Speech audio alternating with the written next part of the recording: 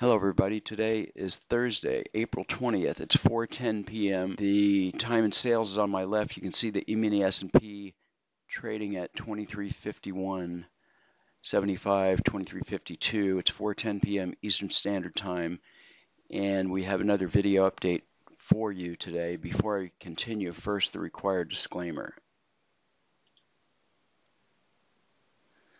Okay, first up is the NASDAQ on the Super 10 tick. We did 1190 for the day here, and we took very little heat. It was almost straight up, mostly thanks to this long trade at 11 o'clock in the morning. Okay, next up is the E-mini S&P on a 2500 tick chart. This has been performing really well. This is using the line break logic. Once again, the indicators giving really solid signals here. I actually manually exited the trade right here. It probably would have been stopped out over here somewhere, but I manually exited the position right here, and this did 1,025 for the day, and this was excellent performance again.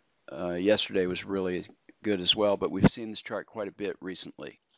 Okay, next up is the 30-year Treasury bond on the Super 2-tick chart using the line break logic. These are our line break signals here, along with red bars. We went short, long, and short. We had 3 winners in a row. Really well-placed trades, well-placed exit here at the bottom of this swing. 1468 for the day.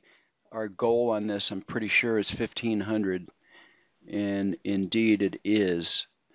So this was very solid performance on this chart, these 3 trades back to back. Okay, first time ever plotting this chart, a 5,000 tick line break chart, and this did 562.50 on what looks to be 2 trades. We had a loser. Okay, next up is the E-mini S&P on a 5,000 tick line break chart. This is the first time ever showing this chart. Kind of a new setup for me.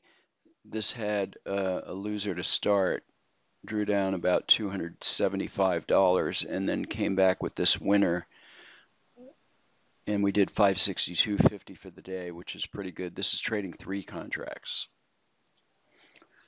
Okay, next up is the DAX on the Super 14 tick, and this did 1112.50 for the day on 2 contracts. I also manually exited this trade at the close of this bar, kind of forecasting that it would go short, and it did. So that's it for this chart, 1162.50 on 2 contracts.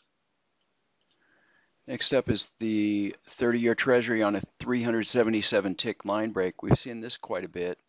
Some excellent placed trades here. 4 winners in a row.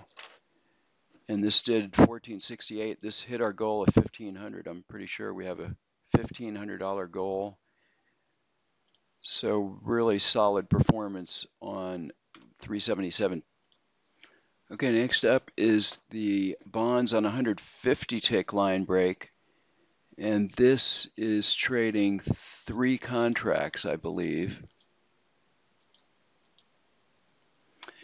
And we have a goal of 1500, so this also hit its goal. Probably had a tick of slippage at the end, but this one had a loser in the beginning. This actually drew down quite a bit, about $650, and then came back with 3 winners in a row to match the 377 tick chart, although it did it in a different way.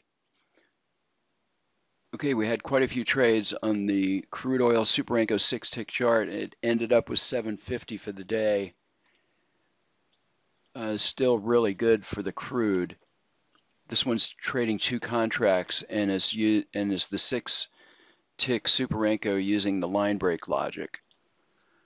Okay, this is a chart that I haven't plotted before. It's the Japanese yen futures on a Unirenko chart, and this had quite a few winning trades, ultimately doing 812.50 for the day using our line break algorithm.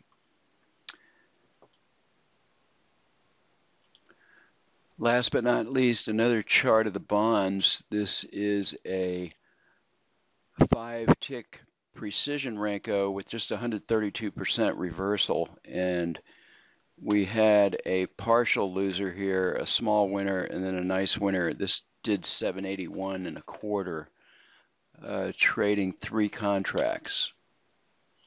That's all for today's video. If you'd like to find out more, please visit our website at bluewavetrading.com or send me an email to systems@bluewavetrading.com. Thanks for watching today.